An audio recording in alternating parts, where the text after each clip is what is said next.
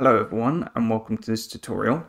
So today what I'm going to be showing you is how you can hide an API key. So you want to do this to protect your key from falling into the wrong hands where it can be misused, potentially running up a very large and unexpected bill if it's being used to access a paid service. And I'll also be sharing with you some best practice tips for how to store your API key for maximum efficiency and also to minimize the risk of an accidental leak. So what you don't want to do is what I'm doing on screen right now, which is I have the API key in the code that I will serve on the front end. So this code will run in the browser. It's linked to index.html via a script tag. So if I run it, data is being fetched successfully using the API key, but could a user access the API key that I'm using? And the answer is quite easily.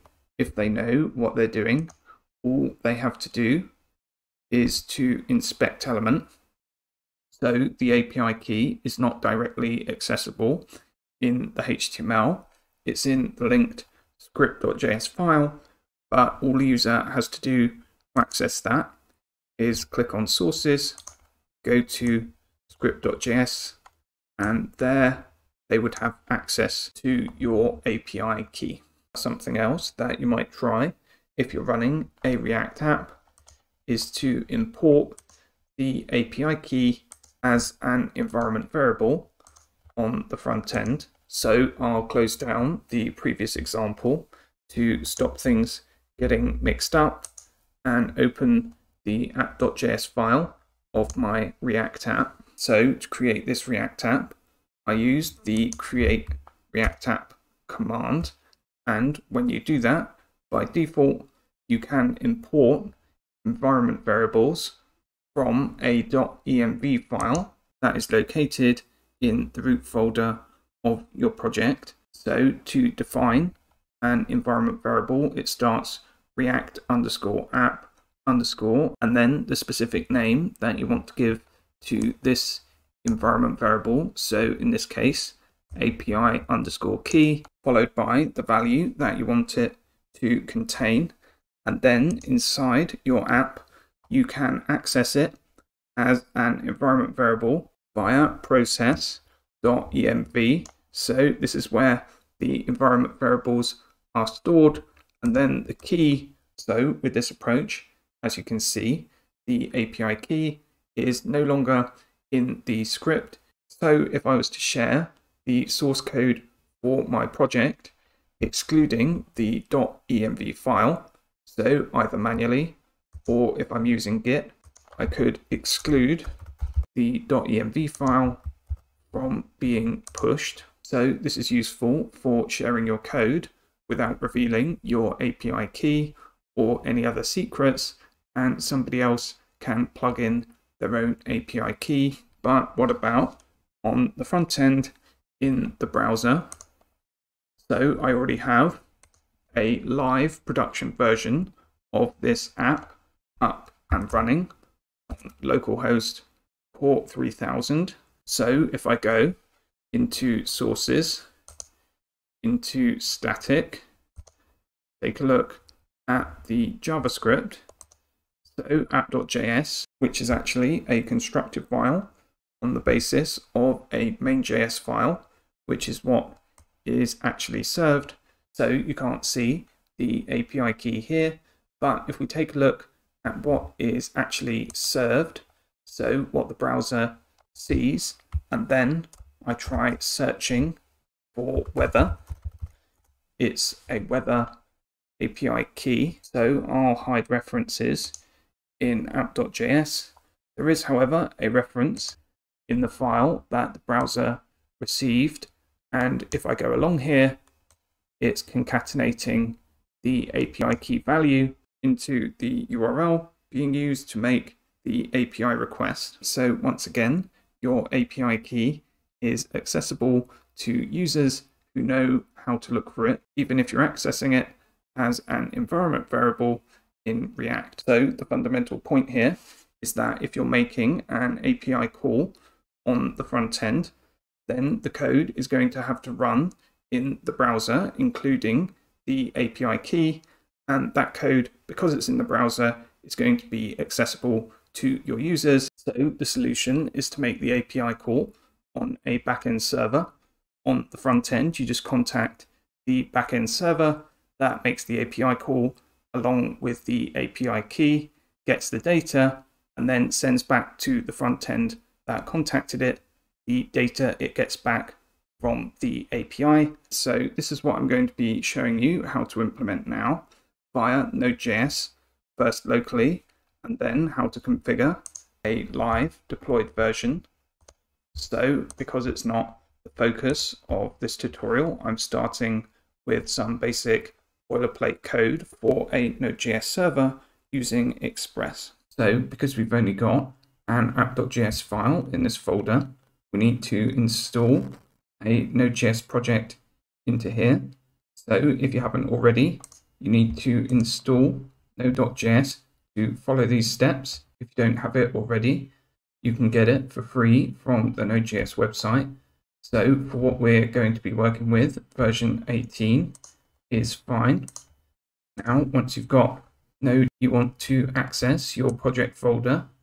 And once you're in there, to create a new Node project, execute npm init, and double flag y will accept all the default settings for a new Node project. And we have one dependency external to Node, which is Express. And once that's installed, we could start the app by executing Node app, but we're not currently doing anything in response to a request coming into the /API endpoint, but we already have the fetch part of the code available to us on the front end.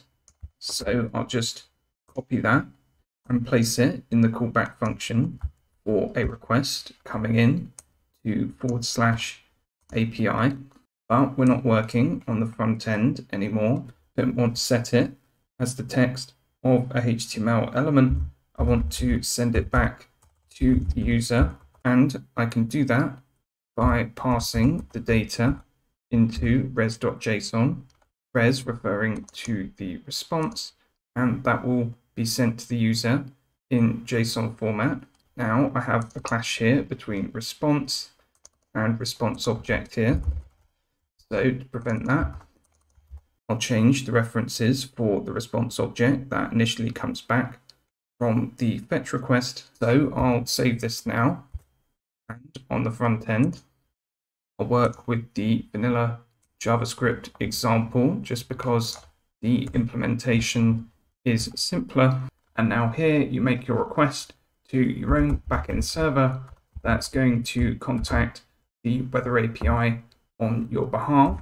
So initially, this is going to be deployed locally on port 3000. The endpoint that we configured is /API. So the port is set on app.listen. Now, if I start the server and go to the front end, you'll see that it's not actually working. And if we inspect the problem a bit further, you can see that it's a cause error. So this is occurring because the Node app is running on port 3000.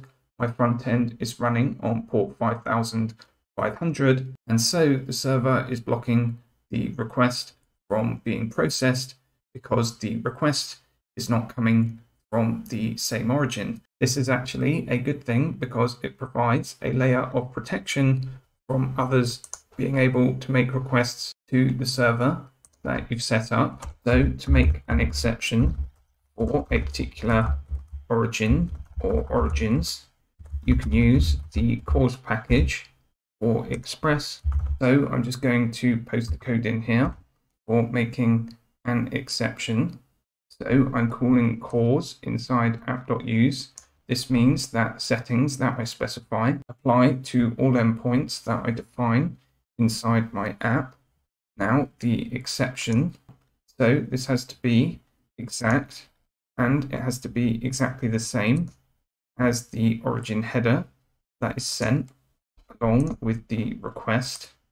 So if I go down to request headers here, this is the origin of the request that I'm making.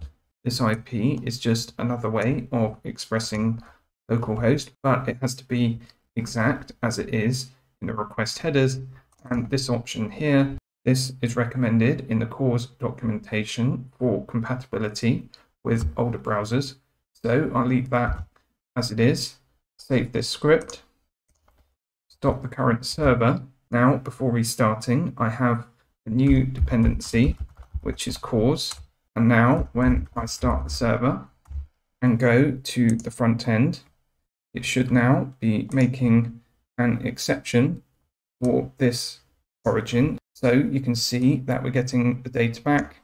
And if I go to sources, all you see is that I'm making a request to the backend server. Now, even though the API key is no longer accessible in the browser, it's still considered bad practice to have your API key in your JavaScript file, like I do here, because what if I want to share this code with someone else?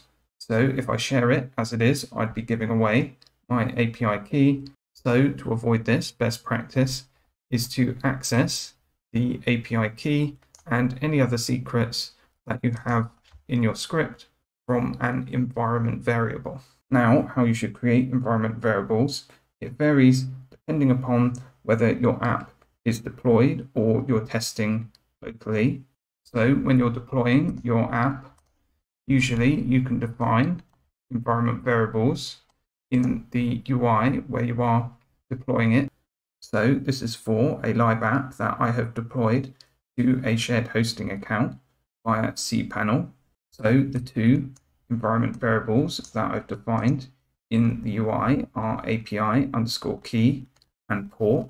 And if I show you the source code for this app, notice that I'm getting the API key and the port value from process.env for accessing environment variables, followed by key name. And if we take a look at the output for this app, it's working without me having defined anywhere in my code the values for the API key and the port. So this is a nice solution for deployment because it means in the files that you upload to create your app, nowhere in those is your API key or any other secrets mentioned. So somebody could have access to those files without any secret values being revealed, and their current values can be centrally managed away from the source files. Now, when working locally, you don't have access to these environment variables. So to create and use environment variables locally, you can use a package called .env, and you call config on it to load any locally defined environment variables. So you do that in a .env file in the root folder of your project. So in there, you define your secrets.